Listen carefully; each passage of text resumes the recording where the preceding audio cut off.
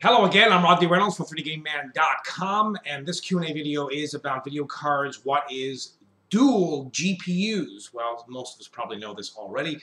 Dual GPUs mean that one single video card has two GPUs or graphical processing units. So it has two cores on a single video card.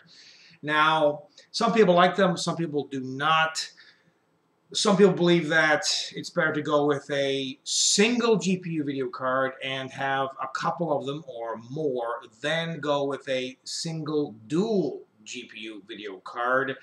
I kind of like single dual GPU video cards. Now, you'll get approximately the same performance you would with a couple of them, but you're consuming less power, you have more space on the board. You don't have two video cards to worry about, less heat inside of your case. So there are advantages with just having one single video card with a dual GPU setup. Of course, a dual GPU video card will be rather expensive, and sometimes it is cheaper to go with a couple of single GPU video cards than one dual GPU video card. However, down the road you can add another one if you want to. So, there's disadvantages and advantages to both setups.